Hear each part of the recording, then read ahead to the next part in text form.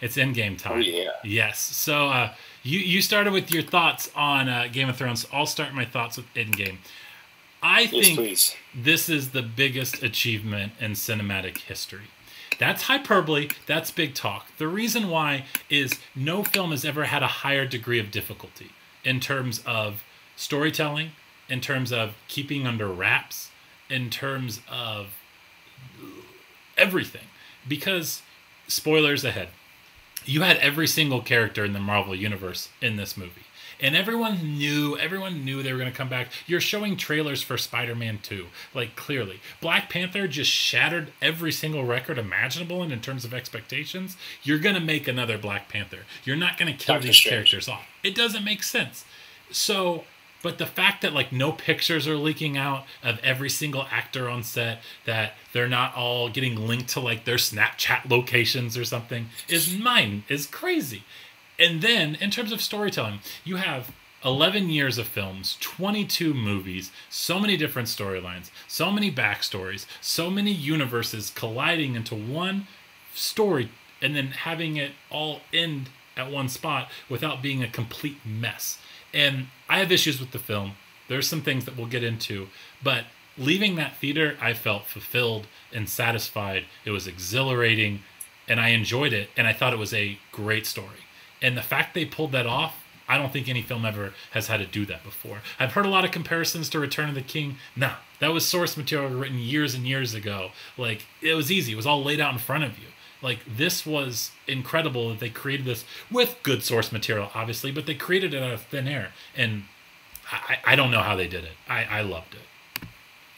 Well, this movie existed under enormous pressure. So not only did you have to do fan service, you had to do fan service for generations of fans. You had people that grew up with original Captain America that want their film. You had people that grew up with 90s Captain America. Mm-hmm. You know, the Hulk in the movie was 90s Hulk, where he becomes Smart Hulk. So it's like, you have to pay homage to all of these people while making them all collectively happy. And obviously there's going to be problems, and, you know, just thinking about it more, I like the movie more than I did originally, but there's a lot of big problems. And I don't think you're going to see a movie event like this for a very long time. Wow. I don't know how you could do it. Harry Potter was different because, you know, you had 6 books and you kind of knew where it was going, but it's like, the genius of Marvel is how they took the TV approach and they just said, all right, we're going to release movies like a season of television.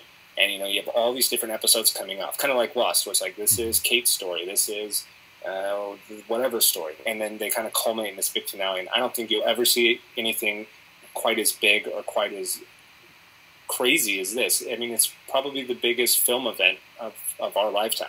Oh, yeah, I would have to agree. I think maybe, I guess the only comparison that you could think of in recent memory would probably be like Return of the Jedi in terms of... What the hell? You had Ewoks. You had Ewoks. There are no Ewoks. No, but I mean, you had the moment of Empire Strikes Back with the, obviously, finding out Vader is his father and that people didn't see coming, and so you want the answers, which I think you could compare that to the snap. Like, the snap was shocking. You didn't see that coming. I mean, if you read the comics, maybe, but the good guys never lose. And...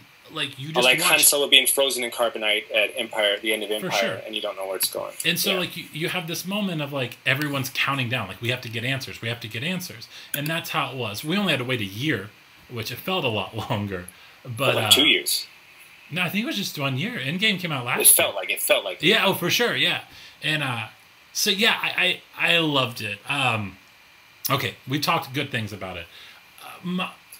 I have a lot of issues with the timeline. I have so many questions. I feel like I need some sort of like science guide to what actually happened or what we're ignoring in terms of logic.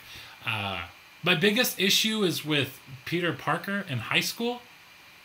Yeah. So he comes back and then he sees his friend, I forget his name, the little bigger kid. Yeah, he must have been dusted too. I guess so. He's back in school. And so, is all of his classmates? Did they all just get dusted, or did they just not go to school for 5 years? And so now you're gonna have. Well, it's hard to say, because you didn't see any other classmate that you recognize except for that guy. So the chances are that it was Peter Parker and his bigger, chubbier friend, and they got dusted, and everybody else might have been their underclassmen or something. So I mean. Yeah, I've gone back and I've watched the trailer for Spider-Man Far From Home, and the whole movie is about him and his friend going to Europe to visit their friends. So I guess possibly their friends have graduated and he's going, because the second one takes place right after. But I just was like really wondering like how that happens. I also have questions about Captain America and his whole thing, because if that goes back and changes time, would that change everything? Also, when he fights himself, he talks about Bucky. He's like, Bucky's alive. So then that means that Captain America knew the entire time that Bucky was alive, even though he didn't know. And the Russo brothers came out 2 days ago. They were at some convention, and they came out and said that the Captain America at the end of this movie had to have come from another timeline. So Captain America essentially started a new timeline when he went back and lived with Peggy, I think her name is. Yeah, Peggy. Peggy Carter. Yeah. So there is an alternate timeline that now exists, and probably Doctor Strange had to zap him back into our timeline that we're seeing now so that he could revisit. So what I think what you're seeing is an intentional splitting of the universe by Marvel, because they have their What If series that's coming out, where it's going to explore what if it was Peggy that was Captain America, not Captain America. And every episode is a new What If episode. Then you have the Spider-Verse movie, which we saw together, which essentially is saying there's multiverse going on. You mean the best movie ever? It was way better than Endgame. I mean... Yeah. But I think what's happening is they're intentionally splitting the universe, and they're kind of being a little vague. I would have liked to see Captain America disappear and you don't know what happens, because then you're not writing yourself into like a hole. No. I think the Russo brothers or whoever was in, or Kevin Feige, kind of messed things up by bringing Captain America back so fast. I would rather not know what happened. That way you have time to think about it and kind of plan it out. But maybe they have it all planned out, and I don't know. But it made no sense. I hated the last 10 minutes. I don't like Captain America. I never liked Captain America. I don't care if he gets to dance with his girlfriend. I never cared about him. And this movie was awful because it's just like giving too many moments to people I hate and I don't want to see anything about. I hate Hawkeye. I don't like Hawkeye. Why don't you like Hawkeye? He's awful. It's not just Jeremy Renner and the fact that he was in one of the Hulk movies as a bad guy anyway, but it's a stupid character. He uses a bow and arrow against like mutants, not mutants, but monsters, people with powers. Okay, and then he gets mad and becomes like a samurai at some point. Like, why? Like, who cares? You're not going to make this guy cool. If this was Game of Thrones, they could make me like Hawkeye. But no amount of writing can make me like Black Widow. No amount of writing can make me like Scarlet Witch or Hawkeye or all these awful characters. Falcon. Ugh. I don't care. Please, just get rid of them. Kill them off. Well, he's the new Captain America. Sorry, buddy. But is he? Because there's still Bucky. Didn't Bucky take over the Captain America? From what I've read in the they both become Captain America. But there is a story where Sam Barnes, I think that's his name or whatever. No, that's Bucky. Yeah. I don't know. Barnes. That Falcon becomes Captain America, and then in another book, so the Winter Soldier becomes Captain America. I don't know. But what is Falcon going to do? Does he even have powers? Like, can he wield that shield? I feel like Falcon is kind of better at that. And what, Captain America can use Thor's hammer now because he's like I know. Guy? Like, I was talking about that with friends of the office. I'm like, huh? Like, I guess in Age of Ultron he kind of moves it, but I guess just under duress. It's a fan service. Yeah, it was weird. I think it was a fan service. Yeah. All right, so we'll move on. So MVP, the MVP of Endgame. Who do you think won that movie? Who was the best part about it? I'm gonna say Tony Stark, because I think he went out on a classy note. I didn't care when any of the other characters died, and I'm not even sure.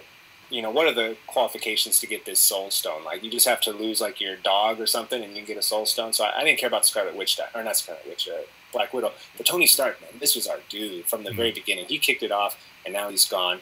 And I loved everything about it. He had the coolest send-off in history. Like, he died the greatest hero that ever existed on film. Like, to say things, And I liked everything about it. He got, he had his 5 years with his kid, and then he just like sacrificed it all to save the world. Like that. I mean, that's the hero. Captain America. What did he do? He went and danced with his girlfriend and like put a few stones. But he promised. He promised her. Anyway? All right. Well, my MVP is Captain. No, I'm just kidding. I'm Thor. Thor won the movie for me.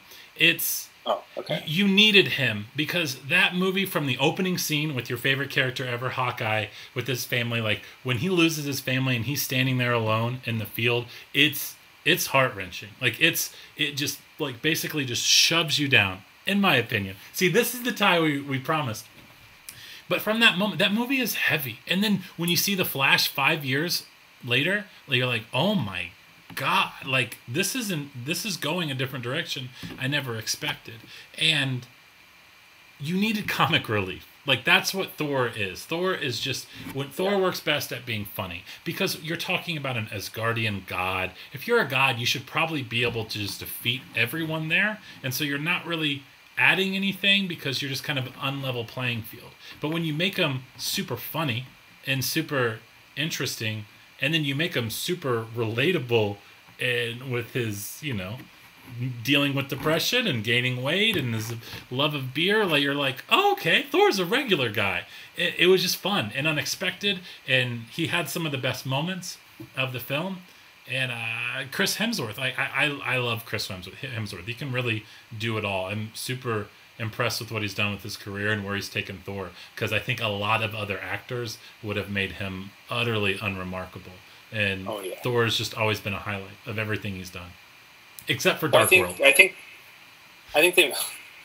they made a lot of really great choices with Thor, because I think they knew a lot of girls are going to these films to see like the buffed up dudes. Like, you got Captain America, oh, who's the sexiest dude, or guys are looking like, oh, I wish I looked like that, or I wish I could be with him.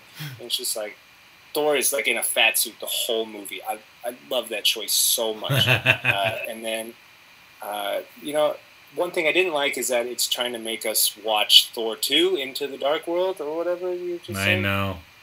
Which I didn't like, and I don't like that they're trying to push this awful movie back on me. Like, yeah, I remember that, Natalie Portman. Like, no, I don't want to remember that. It was awful. Yeah, they brushed through. I like Thor, and I like this Ask Guardians of the Galaxy, or whatever's going on. Like, I'm really excited for that. Yeah, I think it's going to be great. And you put James Gunn behind him, it's going to be wonderful.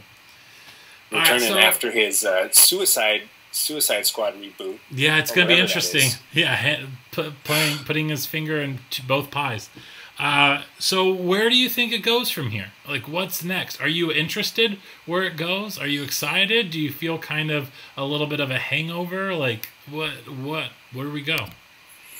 The best way I can use to describe this is like when you're running out of shampoo and you're too lazy to go to the store, and so you just start putting water in the shampoo bottle and you're just trying to squeeze out every last bit of like soap that's in there. And I think that's what Marvel's about to do. I think they're making a Hawkeye Jr. show with this girl. I don't care. Like, nobody cares. They're making, what is it, WandaVision? Yeah. With the Vision. Somehow he's dead, right? He's got to come back. You got the Scarlet. You got Loki. I'm excited about the Loki show. I love Tom Hiddleston. That's the only one, the Loki show. But Black Widow movie, she's dead, so is it a prequel, or is she... I'm excited. I've always thought she should get a movie. It's going to be good. She's got a good story. Her origin story. I don't care about the Girl Avengers or whatever this is that they're trying to push on me. I don't care. Watch it. We don't need two white guys telling about how we don't care about women. I care about women, but I don't care about Girl Avengers. I think you're doing a disservice to women by like forcing this kind of image down their throat. I think you should, I don't know. I don't want to touch that subject, but I don't like it. I felt not organic in any way. But I'm really excited about Black Panther. I hope that's my dude. That's what I'm hoping for. And I'm wondering who the bad guy's going to be. Like, essentially Captain America's old, but as we found out in the beginning of that movie, like, they can make you young again. They did that to Ant-Man. They turned him into a baby. So is there like this new time machine where people can be young forever? Did they accidentally discover a fountain of youth? Is Galactus going to come in as a giant head and mess things up? Like, I've heard a lot of things on Fantastic Four. I think they're going to try to figure out some way to where they can make the Fantastic Four work. And which means Galactus or Doom. Yeah. Dr. Doom. And you also, they got Marvel. I mean, they've got X-Men. And so I feel like Dark Phoenix is going to be this sort of closing the book on that, and then that's the Fox. Yeah, the Fox universe. But they've acquired it now, so Disney can use X-Men. So I think that's Dark Phoenix is like, because Disney owns 20th Century Fox now. So I think they're going to close the book on Dark Phoenix, and then they might start it up something different. So then you could have Deadpool and Thor in a movie together, which might be the funniest thing ever. You never know. But how do you just all of a sudden introduce a world of mutants into a world that didn't have them during the Thanos thing, unless it has to do with alternate timelines? So, I think this time thing is going to be a huge thing. Yeah, I know. I'm really excited. X-Men can be really good in the right hands. Yeah, it was. It used to be good. Logan was great. Yeah. Yeah. So. All right. Well, yeah. Do we want to give grades? Do we think we're important enough to give Movie Mind grades to these movies? I know I am. Okay. All right. What are you gonna give? What do you give Avengers Endgame? All right. So we're talking A is the best, F is the worst. I'm gonna say Avengers Endgame. Ooh, I want to try to step out of all this hype and try to step out of the moment. I'm gonna say it's a strong A minus. Nice. That's good. I gave my review in my NateFlix earlier. I gave it a 94 out of 100. So that's an A. That's pretty good. That's borderline. And the reason why is in terms of reality meets expectations. And that's how I review all my movies in terms of like, what are you expecting when you're sitting in on it? Like, if you're going to the latest Christopher Nolan film, you're going to be looking for different things than going into like the new Seth Rogen film, So it's just like a 94 in a Avengers movie is going to be different from a 94 in the next Spielberg. But does it have movie. Longevity? Is it just capitalizing off of the fact that you've been with it for so long? What are people in 20 years going to say about this movie? I don't think they're going to be into it, honestly. I think they may hate it. I don't agree. I think this is going to be something that we show our kids and we'll sit them in front, and that's just going to be a fun ride. Exactly. It's going to be the movie that your kids were forced to watch. No, but it's how I feel about Star Wars, though. Dad, I hate King Kong. Please stop. I don't care if he fights Godzilla. I don't care. Yes, so that's where we are. So, yeah, this was the first Movie Minds. I had fun. Ty, how'd you feel? I really enjoyed it. We should make this like at least a bi-weekly or weekly thing. Yeah, for sure. We'll get it. And we're going to figure out a way to raise up the technology a little bit. We'll get some audio recording. You'll be able to download this, listen to it on iTunes, Spotify, all that. We'll get there. If you've listened to this entire thing, thank you so much. That's some dedication. Oh, thank you. Yes. Yeah, we have great family and friends. But who knows? Maybe someone stumbled up on this. But this is going to be something we keep going. Yeah. Well, thank you. It's a memory, or making memories here. Yes, making memories with Movie Minds. All the M's we can handle. Wow. All right. Well, until next time, I've been Nathan. That has been Ty. And thank you so much. I'll see you later.